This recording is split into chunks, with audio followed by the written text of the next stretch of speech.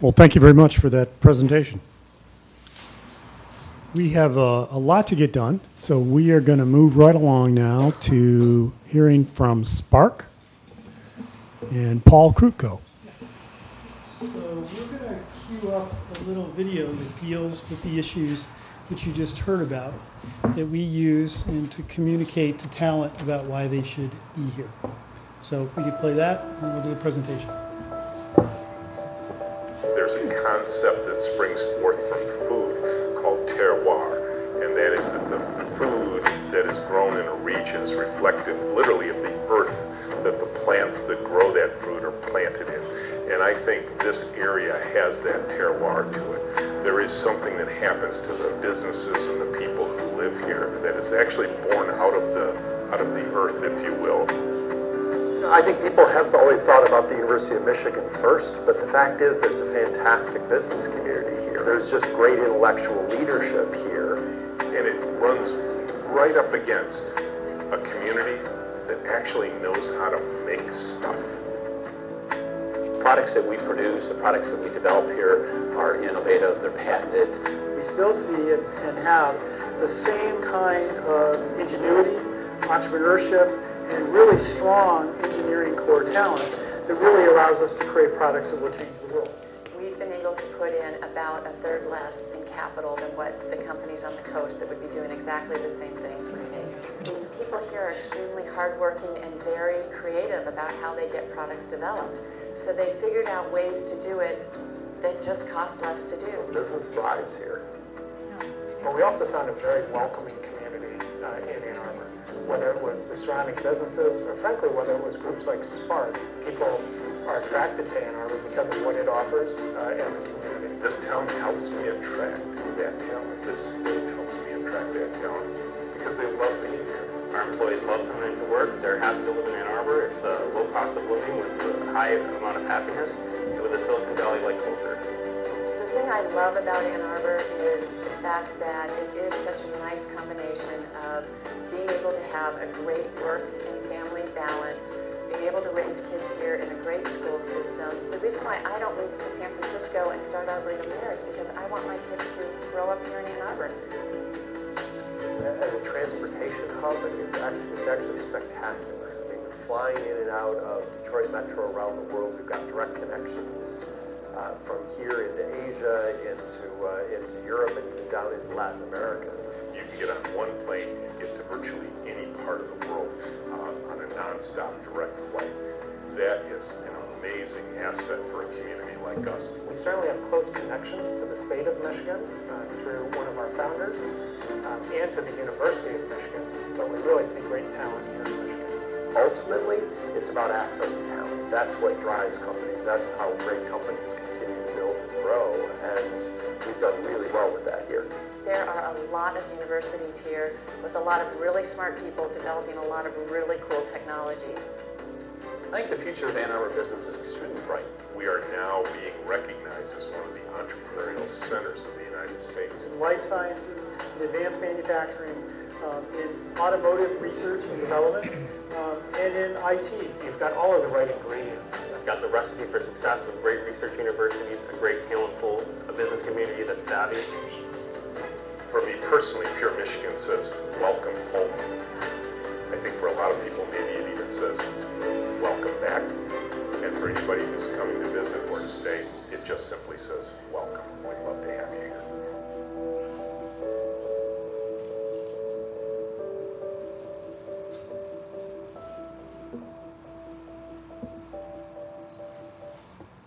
So I was going to queue up my presentation. Building on what Lou was saying, those are the forces in the United States.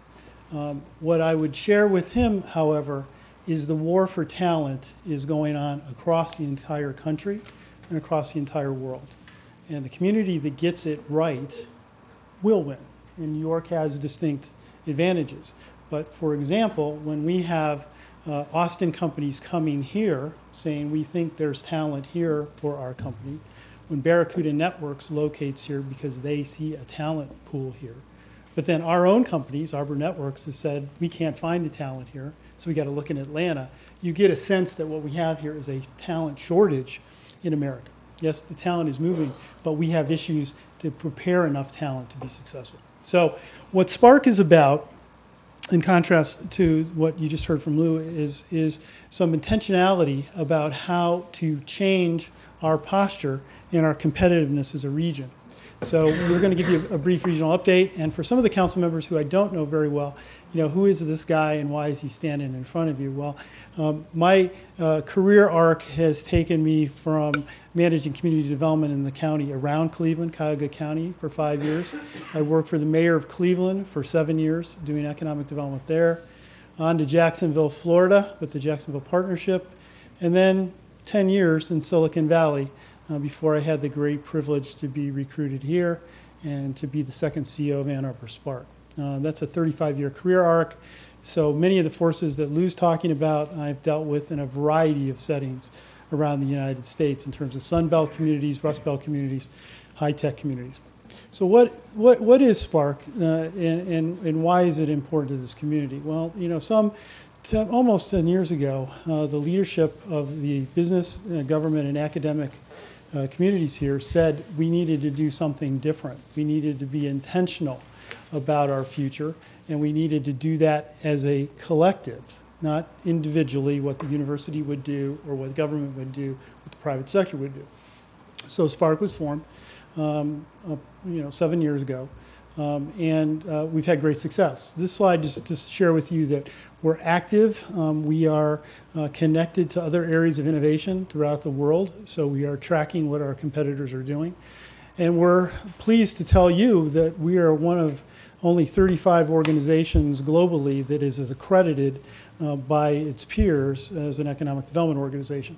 Mission statement you've seen. The key thing about our mission statement is we are focusing on companies that from the smallest early stage companies to the largest that are selling goods and services outside this region, because we think the important thing for the economic health of this community is to grow the GDP. We have been, since our initiation, focused on being an innovative economic development organization, and we do a lot of things that other organizations don't do and take on activities that are unique and dynamic. And the one that is very key is the notion that Mike Finney coined when he was here, that we believe in open source economic development, which is we will engage in partnerships with anyone around the region to advance the region. And we believe that the economy is a regional economy. It is not governed by municipal boundaries. People move across these boundaries that were created in the 18th century to govern us. And that is not the key issue. The key issue is how our region competes with Atlanta, with Singapore, with locations in Europe. We are, Rick Sheridan said it in the piece, but this is an indication that we are garnering attention. Richard Florida is well known, so is Tom Friedman. And I really want to call your attention to the Steve Blank quote, which is that Silicon Valley is out of players. Don't start your company there, start it in Ann Arbor. You'll find the talent that you need in Ann Arbor. We didn't pay him to do that. He said that at a conference in Silicon Valley. We just recently completed, with the help, Steve sits on our executive committee, and with other of the members of the private sector and academic community who volunteer their time to be on Spark's executive committee and board of directors. We just completed a 5-year strategic plan, and this just gives you, it summarizes it in one page, and I would commend that to you later. But we are focused on 3 pillars based on leadership and planning, which is accelerating growth here, focusing on retention of talent and attraction of talent, and growing companies from the earliest stages. This is a slide that we use to explain why we take the approach that we do at Spark, and that is that we focus on the top of the economy in terms of what we call driving industries. And these are some examples of the technologies that are important here that differentiate us from other regions in the United States. Why is that important? Because those kinds of companies sell goods and services outside our region. That brings resources back here, brings capital and wealth back here. It also brings, as Pat Doyle will tell you, tremendous visitor input from around the world who come here to visit those companies. Same with Taromo Hart that you heard. But underpinning all of that, which I think is what the council wants to know, is what's the important thing for this city council to think about as it thinks about economic development. And I call your attention to these community success factors that underpins this. And the key ones are that we have as an efficient a business environment as we can, that we are working, as Lou pointed out, to create a world-class place that people want to be and live in. The stat that he told you I've heard for at least 10 years. So, CEOs for cities did the first survey. You're shaking your head, you know what I'm talking about, where they discovered that 65% of the young people are choosing where to live as opposed to who to work for. When I got out of school, you were trying to find a job and you'd move anywhere. That's not the case with the new generation. So place is important, and collaborative leadership is very, very important between all of the sectors to make this happen. We believe that a growing economy is important because of the revenue it creates. And the revenue is important because it lets families be successful. That's the one bullet there, increase prosperity and opportunity. But it also creates revenue for you to invest that creates that vital community and that world-class place that attracts the talented companies to locate here. So again, GDP grows by selling goods and services outside the region, and resilient regions have to grow their GDP. All you have to do is look down the road at Detroit and understand that because that was a shrinking GDP, the resources weren't there to reinvest in that community. I commend this to you in your packet. We just put together sort of this infographic that touches upon how what we do at Spark affects the overall economy, and I'll get to a little data in a minute. We agree with Lou in terms of his analysis, but we don't think our competitors in this game are San Francisco and New York. This is a college-based innovation economy, and so the people that we feel we need to be comparing to ourselves to, he mentioned one of them, Madison. We've picked out this set. I'd be interested after the session to ask Lou what he thinks about this set, but Boulder, Madison, Corvallis, Palo Alto, Chapel Hill, and Evanston. This just shows you what happened in those communities in this most recent, not cyclical thing we've gone through, but a structural change in our economy. And you can see that we pretty much all followed the same curve. Some of the communities started at lower unemployment rates than we did when they began. We went higher, but we're having a dramatic change. And when you look at that same graph, comparing Ann Arbor and those competitive sets to Michigan, which is the red line at the top, and to the United States, you can see that Ann Arbor has done well in that comparison as well. And so that's just a basic look at that. Here, this just takes a slice at Washtenaw County. The blue bar is Washtenaw County, the red bar is Michigan, the green is the United States. As you can see, coming out of the recession, we have done better consistently in terms of the unemployment rates comparing to overall to the state of Michigan as well as the United States. And this is private sector employment. A lot of times when we have this conversation, folks talk about the university employment. What we're focused on here is the private economy. GDP, and this underscores, I think, a point that Lou made in his presentation. This is the last year. So our GDP growth in Ann Arbor was 3.2%. Over 7% of that came from the knowledge-based economy. But also note that without the work that we are doing collectively as a community to grow that part of our economy, we would have gone the other direction because manufacturing is contributing almost 5% less in the last year to our overall GDP. This is just a picture that shows you what has happened recently. This is just data from George Fulton. You can see how we went into the recession and what the job growth has been since we've come out. And this is what we project to happen in the county. This is George Fulton's data from the University of Michigan moving forward. An important point in this, and I think for the discussion that you are having about a strategy, is this is job growth in Washtenaw County. The question is how and what ways does the city of Ann Arbor capture its fair share of this job growth? This job growth is going to happen here, someplace in this county. So there is a competition for jobs in this county and in terms of that happening. almost getting to the end here. This is just to give you a sense of what our work has been, and I appreciate Lou's comment about that there's fantastic economic development organizations. We think that we are one, but I think the state is important because if you think about Washtenaw County having 330,000 citizens, impacting 13,000 jobs over this period is pretty good results, as well as the investment that's been made. So you say, well, that's great. That's what's happened in the region. What's happened in the city of Ann Arbor? This is the data on the projects that we have worked on specifically in Ann Arbor. Nearly 5,000 jobs, a little over $2 million in investment. And then you can see some of the tools we use to make economic prosperity happen in terms of certain projects. So what do? We focus on regional economic development.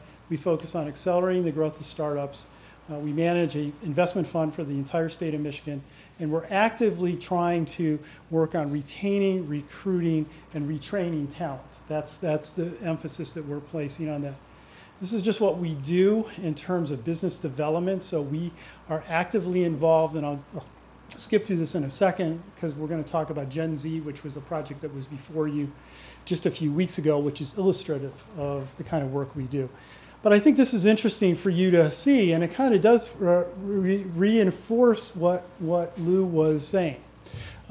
We call on numbers of companies on a daily basis throughout the year. This is what they're telling us as the situation right now. So if you kind of do bullet 1, bullet 2, bullet 3, bullet 4, all good, right? But 34% are saying to us, a third are saying their issue is aggressively looking for talent so they can make increased capital investment here, so that they can sell goods and services from here, so they can launch a new product. And the main feedback from downtown Ann Arbor businesses is that they need more space, and they want that space to be downtown in a dense environment, because to Lou's point, that's where the employees want to be. So we just wanted to share with you quickly, this is a fun slide for us. We've been at this business from the time that Mike Finney was employee number 1 until the team that's here that we like to call Spark 2.0. This is where the projects have happened year by year, 2006, 2007, 2008, 2009, and I think you can see that Ann Arbor has done very well in this investment pattern. These are the companies that are growing here. These are new companies who have come and chose to come to Ann Arbor because they see a talent pool. One of the things that I would take a little exception to what Lou was saying about companies is companies are very targeted now. The big guys, some of these companies are looking, they may be looking for 5 or 6 specific people in a community, and they know that they're in that community. And that's sort of what this group represents. They are looking for specific talent that they've been able, through whatever means of sifting data that they could find, and decided that they wanted to look at Ann Arbor as a location. Almost to the end. David Packard, this is his quote, the founder of Hewlett-Packard. And Mahindra Gen Z is a good example, I think, of a very prudent decision that this council made a few weeks ago, because Mahindra is one of the largest manufacturing companies in the world, and for them to choose, because of the talent pool here, to develop the electric scooter project that they are going to launch across the United States from here says a lot about what they see as the advantages of locating here in the talent pool that's there.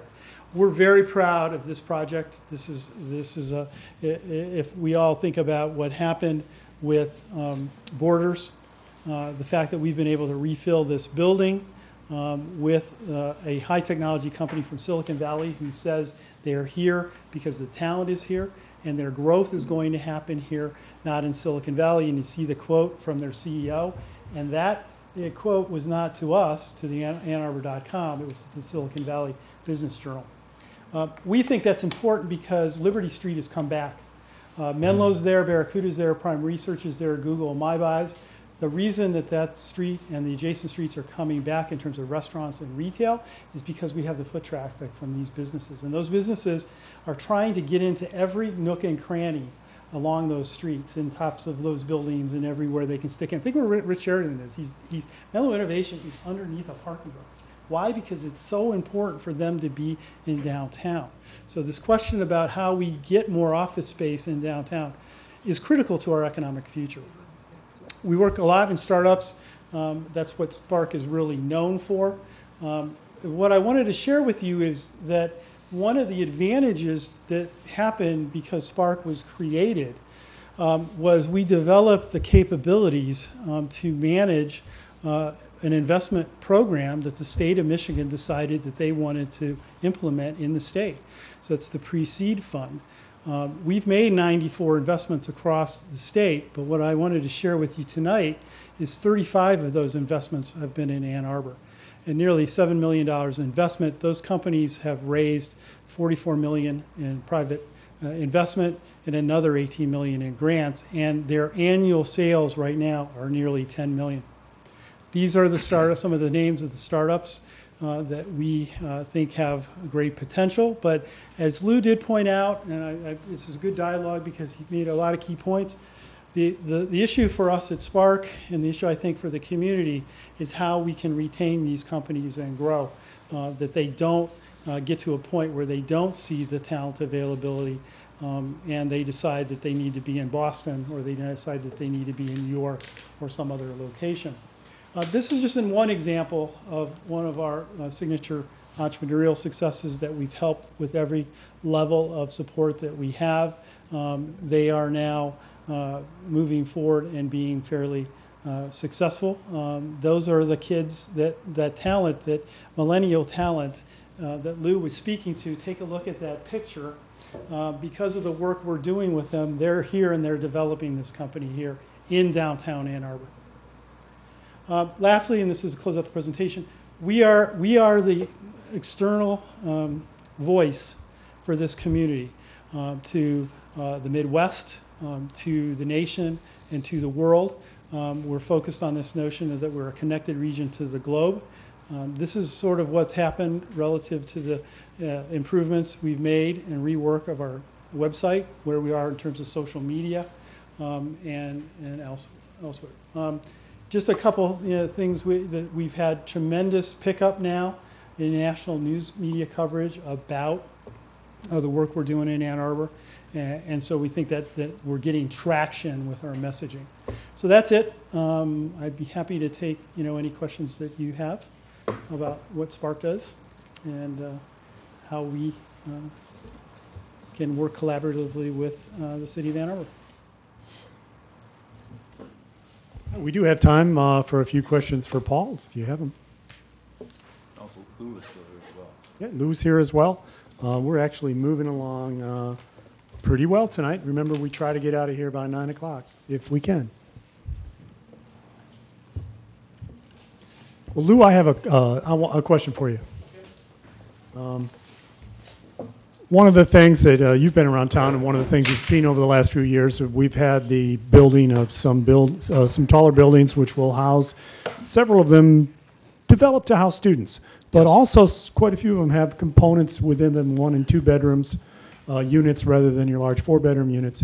I just want to make sure you notice that the building that recently opened at First and Washington is not geared towards students at all.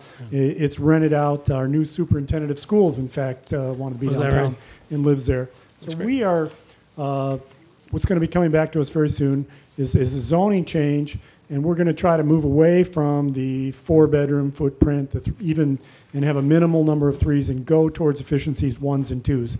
And I wanted to get your opinion on that. Yeah, it's great. I mean, this generation, at least before they have kids, wants dense neighborhoods, and we in Michigan don't know what dense means. I mean, it's a lot denser than we've ever thought of, and we got to have more of it. The other thing I think is worth pointing out is they want dense rentals. They're not buying. So if there's this notion that renters are bad for neighborhoods, if you think that, you're getting no millennials. Before they have kids, they want to rent. So, that's the other sort of change in policy that we're going to have to think about. So the higher the density, the better. The other thing, a lot of my friends have kids who are in New York or Chicago, and they all think their kids are nuts because of what they're paying for housing. And I keep telling them which I think you need to think about, is they're not paying high housing prices for the housing. They're buying the neighborhood. Central Park is worth a lot. So it is, and at the moment, what Michigan is missing most, we are missing dense housing, we're missing the neighborhood that people are willing, and that includes Ann Arbor. So these 24/7 neighborhoods with high amenities, with high services is what millennials are, college-educated millennials are looking for, and that's what Michigan's going to have to do, including Ann Arbor. And transit's probably a big part of that. So I don't, you guys are here. I mean, I live here, and I have a chance to talk to a lot of the professional schools at U of M, and all of them. I mean, it's amazing. This is such a generational change. Tell me at the top of their list when they're thinking about where to live is, do I need a car? They do not want a car, and if you don't have transit, you're toast. I mean, they're not coming. So transit is really important. Any other questions for Lou? Mike? I have one for Mr. Glazer, basically, I think, because he was, early on, you mentioned personal freedoms. Yeah. And I think one of the things that Michigan needs to do, most dramatically, is to move on these issues. Me too. We have a real paucity of rights, human rights in our state. And people will leave just because of that. We knew we lost professors at the University of Michigan. There's a talent drain going on here for these very reasons.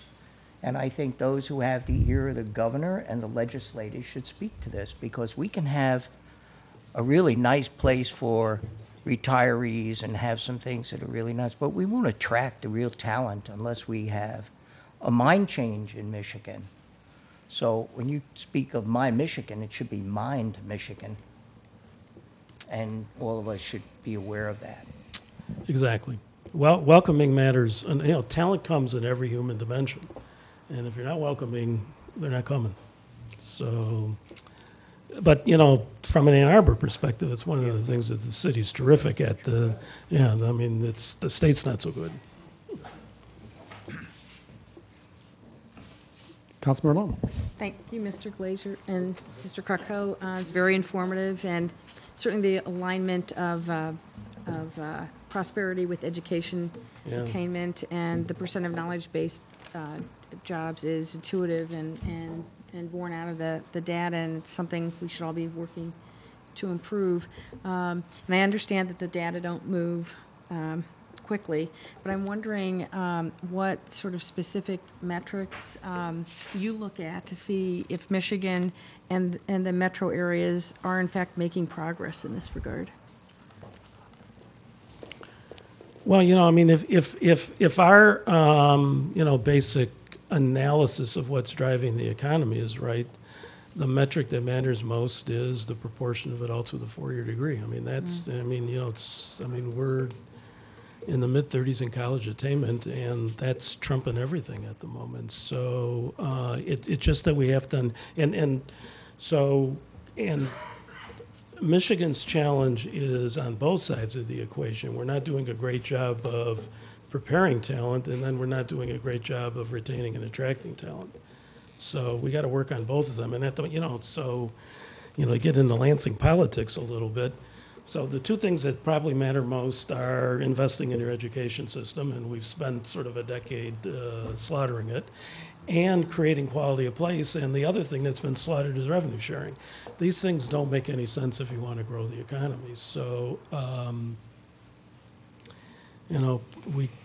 we're going to have to value talent a lot more than we have historically in our policies, or else we're going to be one of the poorest states in the country, which would be a real shame after going through 100 years when we were in one of the most prosperous places on the planet. Are there any things, thank you, that other metros, college towns like us that are doing that are particularly innovative or effective in drawing talent? I mean, do we, I don't know, the Spark and do our economic development organizations in the various communities, you just talk business, government, are we working like, I don't know, say at the business school, when, the business schools, when companies come in to recruit people, so that we can make our pitch to keep them here.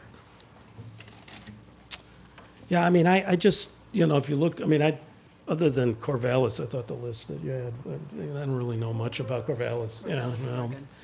But I thought the list was fine, but I mean, I think in general, the places that are doing best have these neighborhoods, that, the housing and neighborhoods that people are looking for. And that's, the weird thing about it is, we know how to do that stuff. It's not sort of, we got to invent something new. You know, we know transit matters, let's just do it, for God's sakes, or density matters. So I don't think the formula is unknown. It is, you know, that there has been a lack of political willingness to do it here and across the state. So what I would share with you is that there are a number of specific intervention strategies about getting to the students at an early point. If you're waiting until they're juniors or seniors, you're going to have problems. So we have had, supported by the county, that was Mary Jo's here, we ran a pretty extensive internship program for freshmen last year. We showed them the kind of opportunities that they would have if they lived here. We also showed them the kind of job opportunities that are here. While I agree that, and it's true, kids move because for place, they also are confident when they go to that place that there's a job that fits the kind of work they want to do. And one of the things that we need to do a better job, particularly with our private sector employers, is that some of them are exceptionally good at recruiting here and keeping people here. So, you know, we highlight Rich Sheridan all the time. You know, he's a rock star in terms of just entrepreneurship in the nation, in the world. He doesn't have any trouble recruiting here and keeping young people here. We're running lots of kids through Google. Other of our employers have problems. So what we're trying to dissect, working with Rose Belanca at the community college, is, you know, what's the difference? Why are some employers good at this and some employers aren't as good at that? And also this notion that kids think that, one of the reasons why people gravitated to Silicon Valley was just what I just said. You know, if that company that I'm working for goes under, there's 5 or 6 other places where I can get a job. And so they sense that the job pool is there. I think our job pool is here. Lou's kind of reinforcing that because we're having a talent shortage. So communicating to the kids, but he's hit on a really key point. They tell us they want to live in the downtown, they want to live in tall buildings, they want to have a 24/7 environment. If we can't deliver that kind of environment, they will look elsewhere. Thanks. Councilmember Briere. Mr. Kutko, Mr. Glazier, I don't really care which of you speaks to this issue. Looking at your maps of where young professionals live, and going further than just those 2 maps, it's clear to me that in other metropolitan areas, they live in the big city. But in our metropolitan area, the big city is pretty empty still of young professionals. And Ann Arbor has a lot of capacity, but it doesn't have the geographic capacity to rival a Detroit or a Chicago, or frankly a Madison, because Ann Arbor regionally does, but Ann Arbor specifically has geographic restraints that are, I'm going to say self-imposed, imposed by agreement, by treaty years and years ago. That would limit our ability to grow horizontally. So in this kind of a situation, regional strength is as valuable, if not more valuable, than just strength within the city limits. Yeah. How do we help the region grow so that Ann Arbor itself doesn't have to become 100-story buildings? Right. So, I mean, I certainly believe that Ann Arbor is part of Metro Detroit, whether people in Ann Arbor want to believe that or not. I mean, if you really look at sort of labor market patterns and where people come from, it is. So, yeah, I mean, So if you're talking about a metropolitan area of almost 5 million people, the city of Detroit has to be a talent magnet, period. Ann Arbor can't substitute for that. And which means that sort of all of us are going to have to understand that it's in all of our interests to have Detroit succeed and stop disinvesting in it. And, and secondly, I would argue that sort of probably the most important thing that we can do at a regional level to make the region work is transit again. I mean, we're the only big metro in the country that doesn't have a rail transit system. This is not smart. Having said that, I think Ann Arbor can be one of those places within the region that is a talent magnet and is an entrepreneurial center, rivaling Madison. I don't see any reason why it can't be as competitive as Madison. I think we've just chosen not to be. And that can be reversed. So, the best thing to have happen is for both Detroit and Ann Arbor to work, to be talent magnets. And at the moment, both aren't. But for 5 million people in Southeast Michigan, this ain't working unless Detroit works. Councilmember Pearson. Thank you. I think this question's for Paul, probably. So I hear a lot about the need to attract the young urban millennials to the downtown area. They're desirous of a 24/7 neighborhood. Suppose we were to make that happen. What is the risk of frustrating, annoying, driving away all the families that live in the non-24/7 neighborhoods, but also within the city of Ann Arbor? How do we balance the need to sort of preserve the neighborhoods that we think of as more traditional neighborhoods with this new sort of millennial 24/7 nonstop energy downtown? Well, I think that there are plenty of examples in the United States where you have a vibrant core downtown and adjacent what used to be called streetcar neighborhoods that were developed in the 20s with, that's detached single-family housing that used to be on transit and trolley before, it was all taken out. So I don't think that that there aren't models that show how a vibrant downtown can coexist with quality neighborhoods. I think you even, to some extent, using the Chicago example, you can see that in the neighborhoods that are directly adjacent to the core downtown. I recently took a bike tour because that's what I do in cities, because that's how I think you can see the most.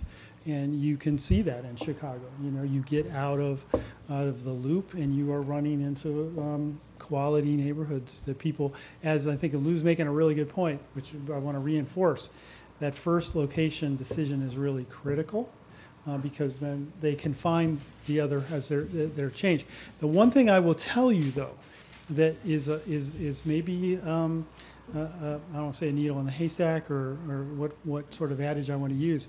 There are a lot of people that go to school here that we encounter in the companies we're working with, who when they get to childbearing age say, you heard Jan say it, I want to come back to Ann Arbor, and what they want to know is, are the jobs in the field that I have now advanced myself 5, 6, 7 years in, do those jobs exist in Ann Arbor? And we see a lot of that. The state was running and shut down a program that we thought had a lot of merit, which was the Michigan program, where they were using the alumni database. They were going to other regions where we have concentration of alumni and telling them the story about how they could raise a family in Ann Arbor and have a successful career.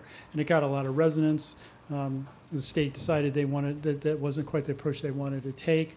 We're, in terms of our planning, one of the things that we want to try is a similar kind of program in nearby metros, looking at where Michigan alumni are in Indianapolis, back in Chicago, and sort of making that case.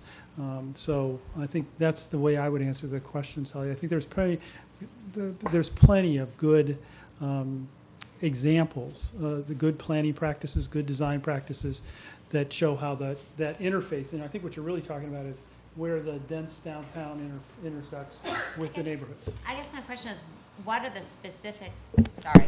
specific benefits that can be yielded to the neighborhoods by virtue of having millennials downtown?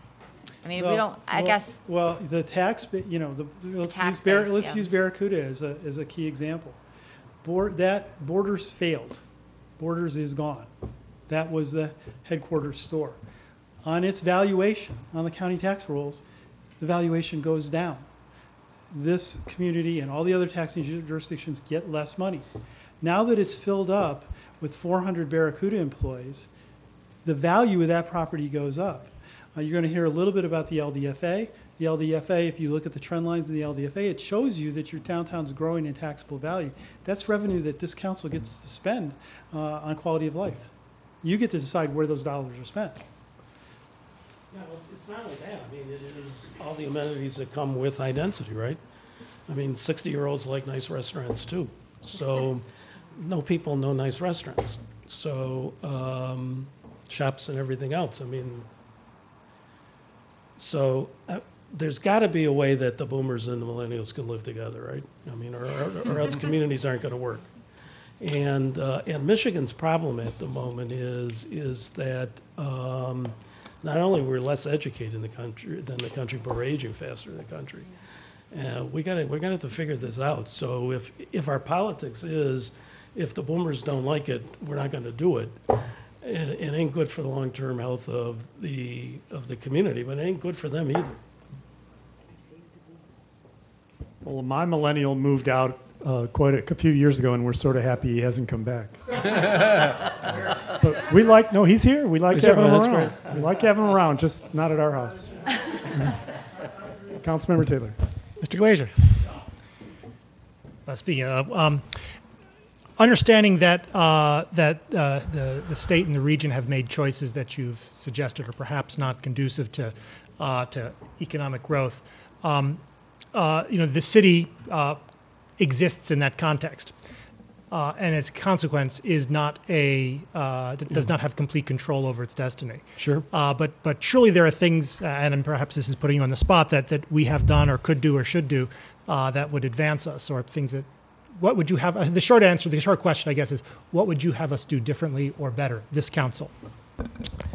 So two things. One, I would adopt Mayor Emanuel's approach to economic development. I mean, talent should be the priority. Exactly, at least here. You got 40. Maybe 11 of them. Yeah, no, exactly. You got 40,000 of the resources that everybody on the planet wants. Figure out how to keep them.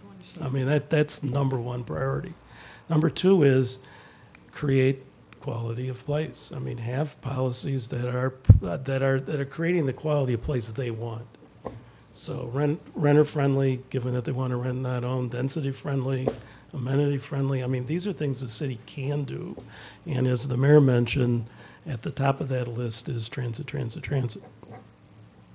You know, and once again, something you can do. Thank you. 2 points. First of all, you mentioned, can the boomers and the millennials get along?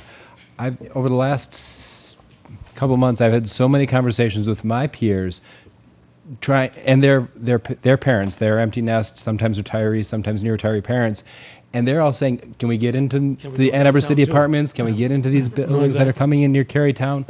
I see, in terms of talent attraction, that's one of the things I'm concerned about, is a lot of the better new development we're seeing in the downtown, I'm seeing empty nesters who can outbid a young talent for it. So that's Manhattan and Brooklyn, right? So that's this. In the really successful places, the millennials are ending up near downtown, not downtown, because downtown gets too expensive.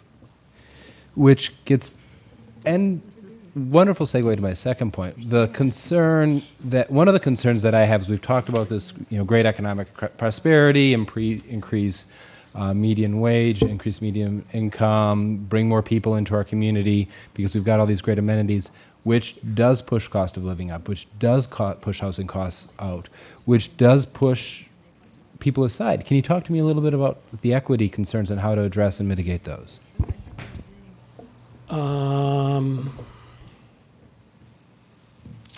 Yeah, look, there There, so Ann Arbor may be the only place in the state where sort of gentrification, I mean, most places, most cities in Michigan have so much sort of vacant and excess property that they're not running into that problem at the moment, so they need more rather than less. I mean, here, yeah, I mean,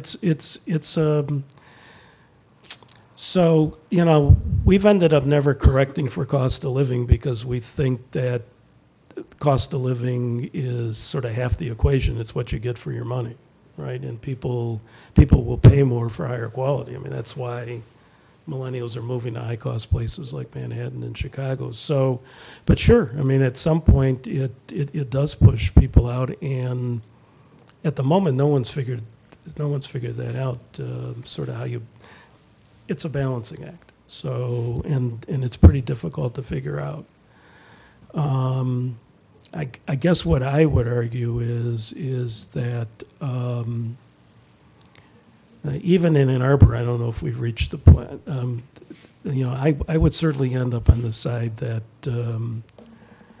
of trying to figure out how you get more growth and more density, even though if it gets to the right scale, you are going to create gentrification issues. But I think at the moment the balance is on ways in favor of growth rather than trying to slow growth because of gentrification. We can share with the council data against the competitive set that shows what our comparative cost of living is with the other places that we've been talking about that we're competing with. And generally versus the coasts, we're a third less in terms of what it costs to live here to have a high quality of life versus those places. And that's why some of the companies that we showed you that we've had a lot of success with are sort of doubling down on this location because, and Jan Garfield said it as well, the burn rate for companies here is much less. So if you invest in a company here because of the cost of doing business is significantly less than the coast, that venture capital investment goes longer. The same thing happens for an individual. An individual can have a much higher quality of life. We estimate a 33% higher quality of life for the same dollar here versus Austin, Texas versus, you know, Boston versus the Bay Area. So there's still, I think, getting to the point that Lou's making, there's still room in this in here in terms of our ability to not create that effect. Well, and it's probably the same equation that it's been for a long time. So the city and the county have been studying this for a long time, but particularly in the city of Ann Arbor, you're not going to have affordable housing that isn't subsidized in some way. So it's just the dynamic. Councilmember Peterson. This is for either one of you, but I wanted to share the story of when we visited Menlo with Rich Sheridan, and the mayor and I were talking to their employees, all of whom I think were young urban professionals, most of whom lived in Ypsilanti and commuted in. To what extent do you think Ypsilanti City could become our Brooklyn? It can. That's the answer. And exactly. Well, yeah, you gotta have it. Exactly. I mean, if you think so, I've always argued for however you define this region, but certainly for the county, the corridor that matters is the corridor between Ann Arbor and Ypsilanti. And if both cities have a role to play. If it's dense and connected by transit, this county does a heck of a lot better than it's doing now. So Ypsi matters a lot. Well, Rich asked the question that day how people got to work. Yeah. And over half raised their hand and said they rode the bus. Yeah. And then there was another third that walked or rode a bike, and there was about 1/3 that drove a car. Right. Councilmember Long? Just to follow on at a recent and that third doesn't want to drive a car. Yeah. They don't want to drive it. At a recent DDA partnerships meeting, Al McWilliams shared that the vast majority of his employees live in Ypsilanti. They work here. They'd love to live here. Can't quite afford it, I guess. Yeah. But I'm wondering, too, how can we spark the economic development on the other side of 23? I mean, I drive Washtenaw daily. I mean, we all do. And, you know, we're fortunate. It's booming over here. You know, Arbor Hills, they're outperforming their revenue expectations 3 or 4%, I guess. I mean, it's great to see that vibrancy and that growth. The minute you cross under 23, you just see all these vacant parcels, and I mean, see Wendy sitting there, but it's like, how can we? That's a question for Paul. Yeah. I think one of the things that is important when we talk about what we do is we are a regional economic development organization. So when we get prospects, when Luke Bonner is working with somebody on wanting to grow, expand, or come here, we're agnostic about the sites. What we want is the best possible site for the company. So when you see those effects, what you're seeing is that once a company has made a decision, or someone's made a decision to make an investment here, they're choosing what's the best place in Washtenaw County right now to make an investment. What I've shared with our county friends, because that's a key partnership for us in the other side of 23, which there's a lot of energy behind the Eastern Leaders Group and a lot of things we're trying to do over there, supporting with Mary Jo, is what we find is, while many people in elected positions don't like to talk about incentives, at least in the context of local decisions, sometimes it takes incentives to get a company to locate where someone else hasn't. Companies are like the folks we're talking about. They want to feel that they're in a comfortable environment for their employees. So if you kind of look at, you mentioned going on the other side of 23, let's talk about sort of the activity that's going on in Pittsfield Township. Look at the activity that's going on in Scioto Township. Companies are making significant investment decisions. We're seeing a lot of vacant buildings being filled up in Pittsfield Township in particular. So there is differences between what each of those communities is willing to do. And some of the communities in our county are pretty aggressive about what they want to do. But again, Spark's role, all we're trying to do is put the company in front of who can make that decision that will help them. Well, it's good you're agnostic. Yeah. And I mean, obviously, Ann Arbor elected officials want to come to Ann Arbor and want you, to do all that you can to attract that talent here. But obviously, it's more of a regional, as you said. When you talk about open source economic development, it's not determined by municipal boundaries. We all benefit. If I could just one question about, because you kept mentioning Madison, and I'm just trying to think, okay, what is Madison doing? Because they're growing twice as fast as the national average. We had no growth over that 7 or 8 year period. And this whole concept that the first location decision is so critical. I'm glad to hear that you're working with. So answering your question, part of this, when you play the comparison game between jurisdictions, you have to kind of factor in everything, right? So let's remember, University of Wisconsin is there, but so is the state capital. Right. It's like when we compare ourselves to Austin, right? Well, it's UT and the state capital. So there's several engines there. Why is Columbus growing like Topsy? Because there's some certain location factors. One thing I will tell you anecdotally that we want to study working with the university and Ken Nesbitt and his team is that we think that Madison's been very successful in creating science park development.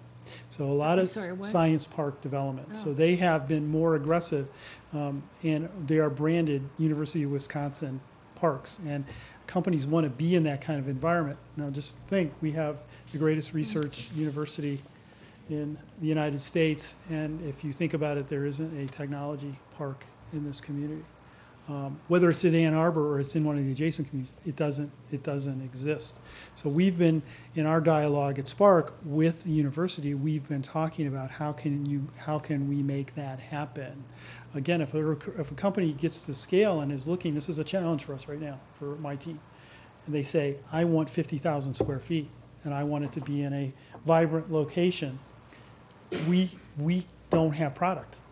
Tech campus downtown? We don't have product.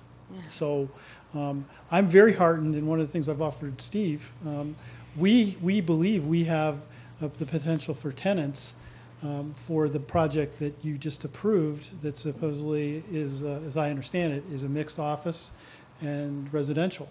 And so we'd like to get into dialogue with the developer and kind of see if we can make a project happen there with some new development that would be office and would house new jobs.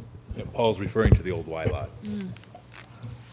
Well, thank you, Paul, and thank you Lou for joining us tonight. And I think we need to move on to our next segment, but we hope to have you back. If that's not too daunting a challenge, but we'll get, maybe it'll be a year, but we'd like to have you back. And I know you both are available at different forums around town too for council members who'd like to attend and learn more. But thank you very much. Thank you. We're going to move on now to the Smart Zone LDFA update, and we have our own CFO, Tom Crawford, to start that out. Good evening, Mayor. Actually, if I can introduce you to the chair of the LDFA, she's actually going to be doing the presentation. Ms. Carrie, how do you say your last name? Leahy. Leahy, thank you. So, and I didn't plan this, but actually I grew up in Michigan. I went to University of Michigan undergrad. I met my husband in Chicago, lived there for 10 years. He grew up in Wisconsin, went to University of Wisconsin-Madison. And when we were having our first child in 2004, we were looking at Ann Arbor and Madison, and we chose Ann Arbor. So, all right. I guess we don't totally fit the mold, though, because we were having children. So he was talking about before and after, but I just thought we didn't plan that. So I'm the current chair of the LDFA, and I joined about a year ago, replacing Teresa Carroll, who was an outgoing member of the board. I was recruited I'm an attorney by trade. I'm a corporate lawyer, and so I was recruited onto the board to be able to help the board review contracts, things like that, help them interpret issues that came up. You know, we have a mixture of people on the board that we'll kind of talk about, but that was my role when I was brought on. So I've been with them for about a year now. I was named chair last quarter, and I have been working to, you know, get to know more about the Smart Zone and LDFA in that time, and so we can go forward and talk about a couple of the issues. Now, I know that a lot of you have seen this presentation before, but there are also a lot of new members, and so we thought it would be helpful to go through some of that history, and I can just highlight on some of the topics. But the Smart Zones, here you see there's a map up on the left side. Back in 2001, there were 11 Smart Zones. There's now 15 of them. Smart Zones were created through a public act, and the goal was for these technology parks and to push technology-related businesses so that we could diversify the Michigan economy. That was one of the major pushes for these Smart Zones. And so initially, we were formed. You can see we got our Smart Zone status in 2001. There's a process in the statute that lists how this all comes to be. So the first one is that we have adoption of resolutions. That was between Ann Arbor and Ypsilanti. That was in 2002. There was an initial appointment of an LDFA board. There's an LDFA plan that governs the entity and how it works. That plan includes a TIF plan and a development plan. So the TIF boundary, as you can see, is the existing DDA boundary, and the plan calls for capture of incremental taxes. Right now, there are taxes captured in Ann Arbor. There aren't taxes captured in Ypsilanti. So the dollars that are spent through this Smart Zone are in Ann Arbor, where the dollars are captured. If Ypsilanti were to capture taxes, they would also have the right to use Smart Zone funds in their area as well. So the way we view this is that it is state funds that are distributed locally here in Ann Arbor, because under the statute, the area is made whole through the state reimbursing. So the state covers those captured taxes. Last but not least, and we'll touch upon this at the end, the LDFA has a defined scope and duration, which ends in 2018. And so there's obviously just a few more years, and we're starting to talk about what that means. So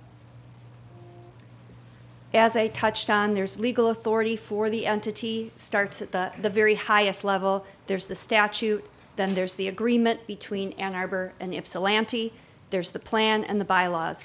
You guys have the slides, you know, you've read through them, but these are the governing documents for us. So the LDFA works within these documents. The ones that touch upon our day-to-day operations the most are the bylaws. You know, it tells us how many members we can have, who our officers are, what our duration of our terms are, things like that. But we also have a contract that we'll talk about a little bit later with our service provider.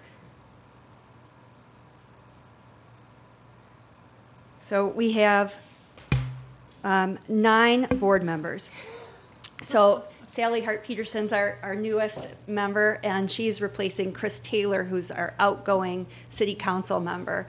And we'll officially welcome Sally tomorrow at tomorrow's meeting. But under our bylaws and our governing documents, we have 9 members. So 6 are from Ann Arbor, there's 3 from Ypsilanti. We also have 3 members that are non-voting. So Tom Crawford attends our meetings, Skip Sims from Spark attends our meetings, and Paula Sorrell from MEDC attends our meetings. And so they can weigh in on various issues from the city's perspective, the MEDC's perspective, and some from Spark's perspective. But overall, our board governs our operations and the oversight of what we do. We have a mixture, as you can see, of entrepreneurs, of industry experts, of people that are familiar with economic development, and then, lawyers. Chris was on the board. He was, also a lawyer by trade, but Teresa was a corporate lawyer as well. So there's a good mix of people on the board.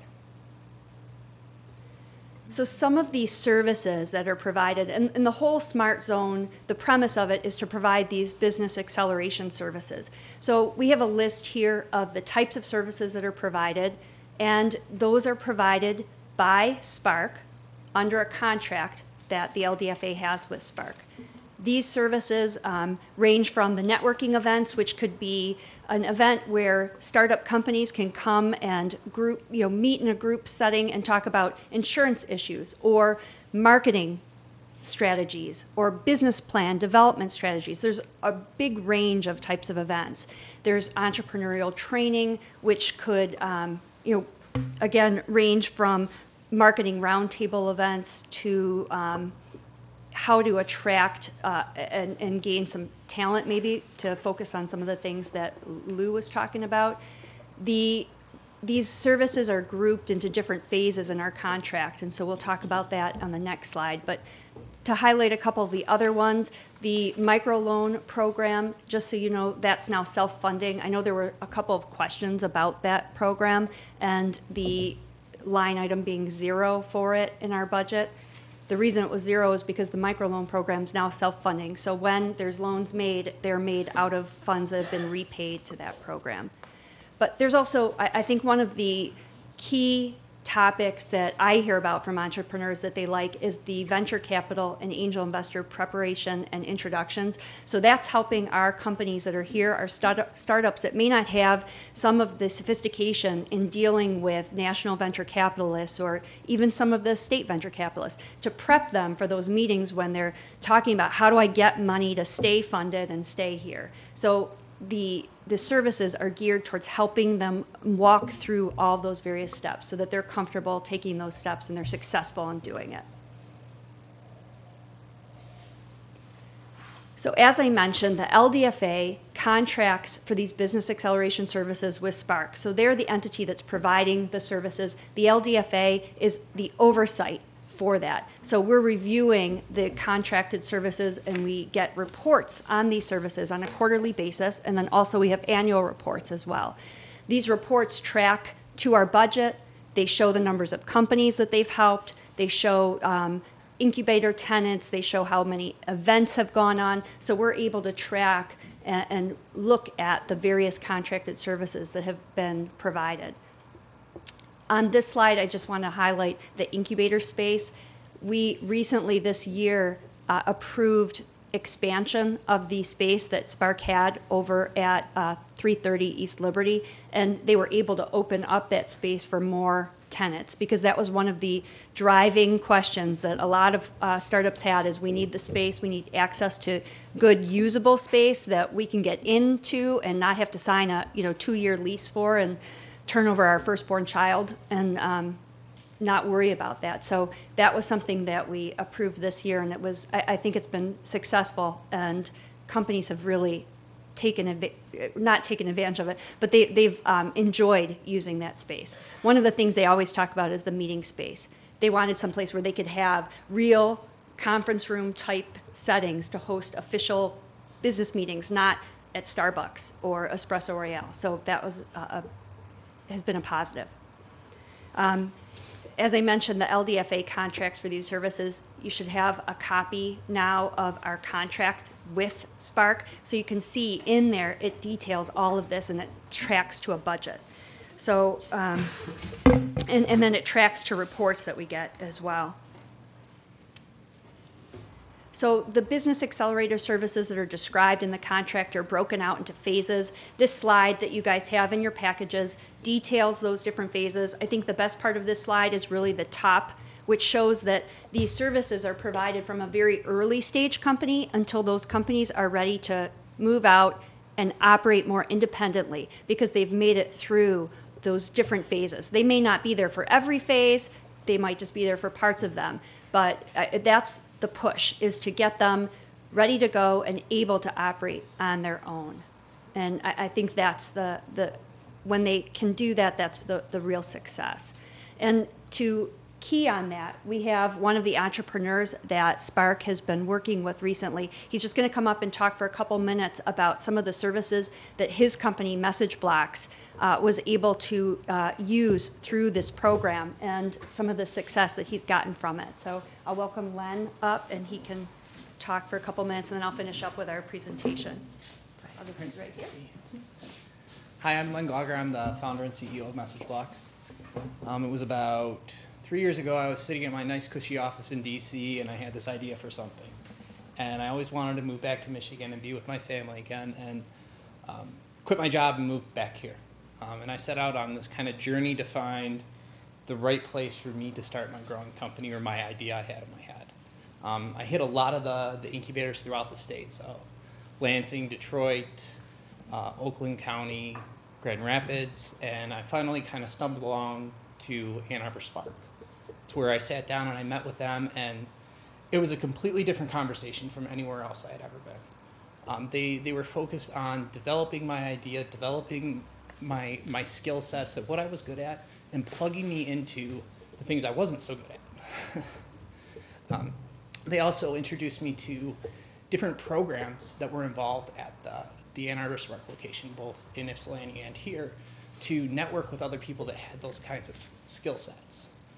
They offered certain funding to me as well to help me start to create the actual idea and bring it to the MVP stage, along with the work with the other individuals I interacted with in the process. After that, I got involved in the Ann Arbor Spark Boot Camp program, where I actually went through the entire program, ended up winning it, so I got the trophy. And I also got the opportunity to develop more within the community of Ann Arbor Spark. From there, I went from being downstairs in a cube to myself plus 3 employees in the stage 2. So we're continuing to grow. We're actively seeking new employees and, really appreciate all the opportunities that we've been given throughout the process. So, any questions? Thanks, Len. Yeah. So we just thought it would be good to hear kind of a real world, this is a company that's been helped by the program, and I always like hearing that and think it can be helpful just to see the benefit of the service. So this slide depicts the tax capture. So obviously there's actual capture and then there's a projected capture. I think the main point and what stands out here is that the value is increasing. And I think that's just like the DDA capture is increasing. It's due to the downtown development that's going on. And so that increase is allowing for a greater capture. And we'll talk about, I think on our last slide, a little bit as to what the plan may be for that, and it's under review. So a snapshot of the fiscal 2013 financials. Again, you have this in your package. I won't read these line by line.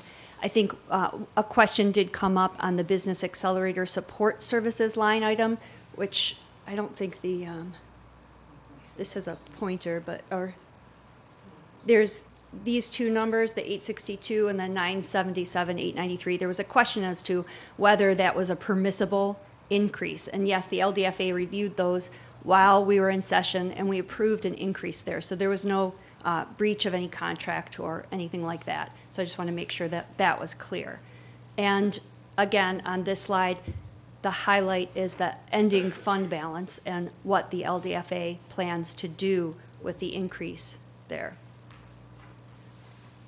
Some of the metrics here, I think, are useful, and you can see there are 70 companies that receive these services.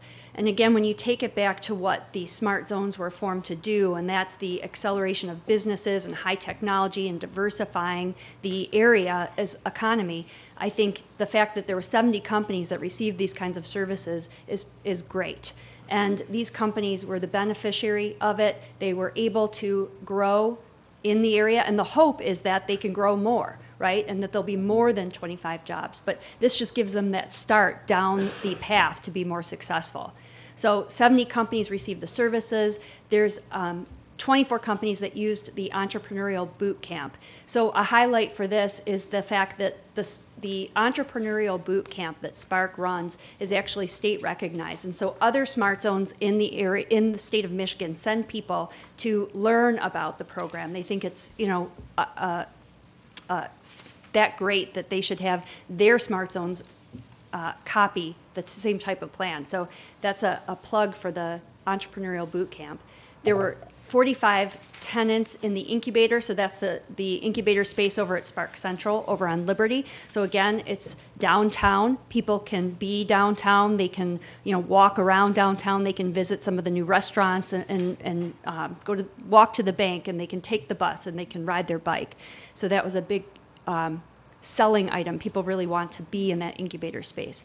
There were 2 loans made through that microloan program. There were other loans made in the area, but that was Spark leveraging state funds. So there were more than just the 2 loans, but the loans that were made were through funds that were recaptured or repaid. So there's no longer monies being distributed towards the loan program. There's just self-funding.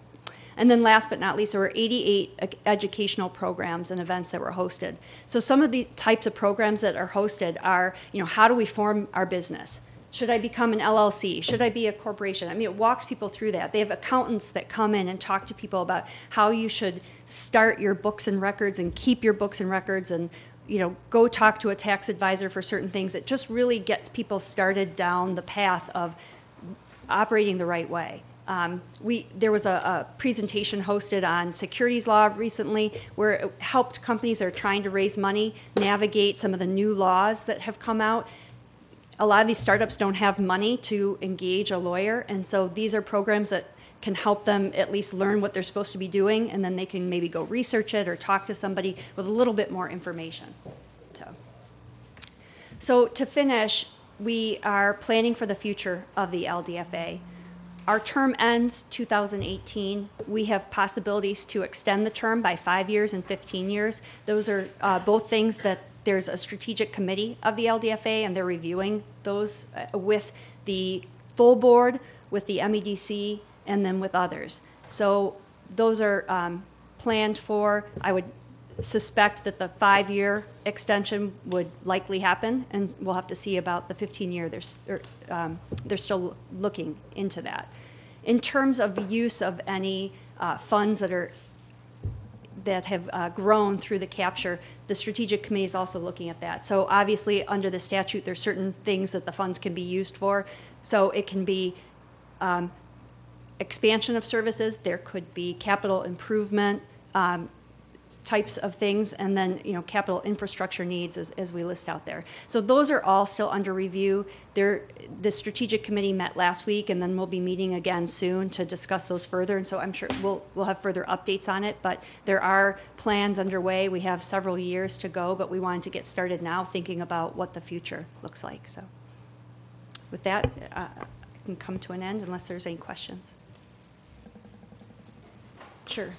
You mentioned the terms, or 2018. What would happen to the $2 million in tax capture? Would it go back to the DDA or go back to the taxing authorities? It's my understanding that it goes back to the state. The state? It's state money. So if we are not capturing it through the LDFA and using it here in Ann Arbor, it's going back to Lansing. So. Yeah, that's my recollection as well, part of the smart zone legislation. Yeah, it's hard, it's cumbersome to read through. I've read it through now multiple times, but that's my takeaway. I've talked to lots of people about it. That's what the LDFA plan says. So at first I was skeptical. You know, I've got 3 kids in Ann Arbor public schools. You know, I want to make sure that they're getting what they need, but it's not money that would otherwise be diverted to our schools. So. Councilmember Kelly Spock. So this fund is not, that goes to state school fund? Any funds that are captured are Yeah. reimbursed by the state, and so it's reimbursed through the state. It is. Mm-hmm. Yep. Or people say that it's guaranteed by the state. That's another way I've heard it termed. I have one other question. Sure. Since the TIF capture is within the DDA area in Ann Arbor, why do we have 3 out of 9 members from Ypsilanti? That's what the LDFA plan that was signed back in 2002 calls for 6 people from Ann Arbor and 3 people from Ypsilanti. So it was in the organizational documents of the entity. So was there supposed to be TIF capture in Ypsilanti as well? They have the originally? possibility to do it. It's not required, but they can do it. Okay. So, but funds aren't used in Ypsilanti. So Ann Arbor funds are captured, but there's no Ann Arbor funds used in Ypsilanti. So all the funds are used within Correct. Ann Arbor? In Ann Arbor. Okay, thank you. Councilmember Long. You mentioned, we're coming up on 2018, and since we're just a few years away from that, you also mentioned that there's the strategic committee is meeting now and looking at the plan for the next 5 years and potentially beyond.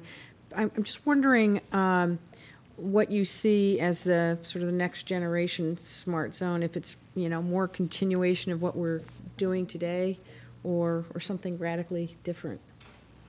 I'm probably not the best person to answer that question. I don't know, I'll turn that to the one issue for us is that in the legislation that the legislature passed, which I guess, Kip, is what, a year ago, August? Teeing this up, they put a variety of stipulations in it. And so what part of the investigation is how can we fit within that stipulation? So they're allowing an extension of time. They're allowing an extension of geography. You could make it a bigger zone. But the one prerequisite to get to 15 years is that any community that would want to do that would have to enter into a creation of a satellite zone in an adjacent community. And so part of what we're exploring is that element of who potentially would be a partner to do that. But that is a prerequisite that the state's put forward. Now, again, the way that would work is that any tax capture that happened there would be spent there, and resources in Ann Arbor wouldn't be transferred there. But the state is looking to take the expertise that the individual smart zone has and try to broaden it into adjacent communities. So that's what we have to explore. 5 years, we don't have to have a satellite to get to 15. We would have to figure out that satellite process. And that community would have to be willing to do the TIF capture. Okay, thanks. Yeah, no, I mean, and to the extent that they're going to provide different services, I mean, I think at the time we'd evaluate it, so. And then just another one, if I may. When we met on this a year or so ago, we received a LDFA presentation and SPARK. A top priority on the LDFA side was to establish metrics to analyze the effectiveness in terms of the LDFA spend. And for fiscal year 13, according to the data that's been provided, we spent $1.5 million, and 69 new jobs were created. And I mean, I don't know if that's good or bad, $20,000 a job. I mean, intuitively, we all certainly support the concept of funding economic development, have great respect for the work that SPARK does. But I think you also have to look, though, right, that there were 70 companies that were touched. Okay, right? that 69 new jobs. Which they will be expanding, right? So they might be in early stages now, but the Okay. goal is that they're growing, so. I mean, it just seems like a lot of money for 69 jobs. I mean, it's difficult work that you're doing. Yeah, the and- history of the program to date is that there have been 535 jobs that have been created, and that's a net figure. That's companies, we're at an early stage with companies. And that's just since 2006. When they track. But what we want to reinforce, at least from Spark's perspective as your contract entity in this is an effort to create companies. We are trying to diversify the economy across a variety of technologies. As these companies grow, they will create more jobs. But the point at this point is this isn't a job creation program. This is a company creation program. Well, there's also a standard, Paul, and you may recall what it is, about economic development per job, and I think that that's actually a pretty good number. Yeah, based on that well, for national standard. I didn't raise that, and that's in my earlier presentation. There's the difference between the LDFA resources and the resources that come from the general fund. The impact for Ann Arbor is over the period of time it's invested in Spark. The total is $550,000. The amount of investment that's happened is $383 to every dollar that has been invested. And the ratio on the job creation for the investment you make directly in Spark is about $112 per job. So the impact of your investment from a general fund perspective is in mature companies that are creating lots of jobs immediately. This program is to create the companies of the future. That's what it's about. So we do both. We work with the companies that are here, that are hiring and growing now. We're also trying to create who's going to be the next company that's going to do major hiring. Okay. Well, those are great numbers, and but I will just say I continue to believe though that that work does need to be done around the ROI and the effectiveness of the spending, and I mean we've talked about this a bit before, and I know Mr. Crawford's sitting there. I mean, you seem to agree with this when this came up previously, so I'll just put that out there. Councilmember Greer? This is nearly a philosophical question. In your presentation, you passed over the fact that your budget for this past year, included microloans, but that the line item for microloans indicated as zero. Mm-hmm. In your presentation, you actually almost mentioned why that might be, but I'd like you to explain it a little bit better. Why it's zero in Why the it's budget? zero? Oh, I thought I said, maybe I wasn't clear. It's zero because we don't allocate funds in the budget towards it because it's self-funding now. So as loans are repaid to the microloan program, those are the funds that are being reloaned. We're not allocating extra funds towards that program. Yes, I understood that, but I'm not certain that it was clear. So thank you very much for explaining. Sorry if I wasn't clear.